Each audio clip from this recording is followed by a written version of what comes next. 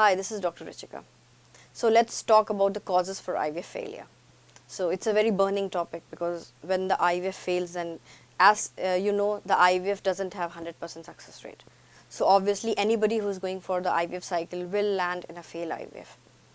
So in that cases, like, you must be like very much like many questions must be coming up to your mind, that why my IVF cycle failed, why I am the only person whose IVF has failed, because maybe in your batch maybe 3-4 people must have got the embryo transfer done on the same day and you must be the only culprit whose IVF must have failed. So first and foremost, don't put yourself under blame.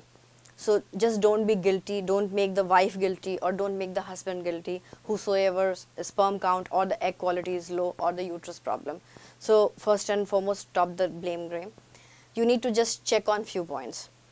First and foremost, what was the condition of the infrastructure where you got the cycle done, the finicity of the doctor, the embryologist who did the procedure, and then secondly, you need to focus on your quality of your gametes, because since you're already having infertility, so there must be problem with the gametes, there must be some problem with it. So we must be very much vigilant to check the problems underlying the eggs and the sperm, and then you should check that what you can do for these, improving this quality of eggs, improving this quality of sperms, or these qualities can't be improved.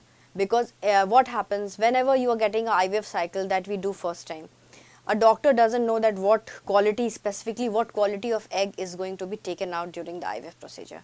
That happens only when we take out your follicular fluid. The embryologist scans it in the lab and tells us what is the gradation of the eggs, what was the quality of the egg that was taken out. This cannot be predicted prior. First and foremost, you have to put it in your mind.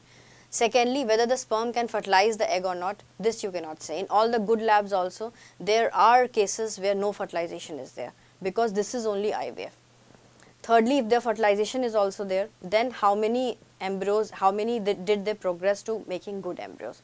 So these things you have to keep in mind, and you have to be very practical in your approach when you are getting all these results, because you have to be very grounded, and you need to know that okay, these are the problems and these are the zones we need to see. Thirdly, in many cases there are fluctuations in the hormone levels. So in those cases we tell the patient not to go for fresh embryo transfers. We do frozen embryo cycles. So if your doctor is telling you don't go for a fresh embryo transfer, please do listen to her or him and go for frozen embryo cycles. So because in many cases the hormone levels go so high, so in that the fresh cycle there is no implantation in the uterus. So these things you have to check. Thirdly comes the role of the endometrium.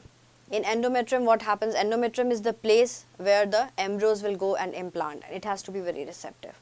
So the doctor can only check your endometrial blood flows, your endometrial lining and thickness, but the receptivity, it cannot be checked right now also. In this era of advancement also, we cannot check whether your endometrium is 100% receptive or not. So what happens when your IVF is failed, we just presume that okay, this is not your implantation window, this is not the receptive window. So when your IVF fails, we need to make more embryos. We try to make in fact more embryos for our patients so that we can try it in the next receptive window, or we try it with a different hormonal pattern. So these are some of the causes for your failing of IVF cycle. Thirdly, it is a myth that if you say that the patient has worked after doing an embryo transfer, it's a big myth. So it's not essential that she has to take complete bed rest after the embryo transfer. She only needs to take the medicines on time. So one cause of having IVF failure is also that patients don't take medications on time. There are many patients who don't take medicines on time. Thirdly, you should not have any infection after the embryo transfer is done. That is very essential. If you are having any infection after the embryo transfer, you develop any kind of urinary tract infection, any viral infection, then also the IVF cycle fails. So these 2-3 causes which are in the patient's hand need to be done.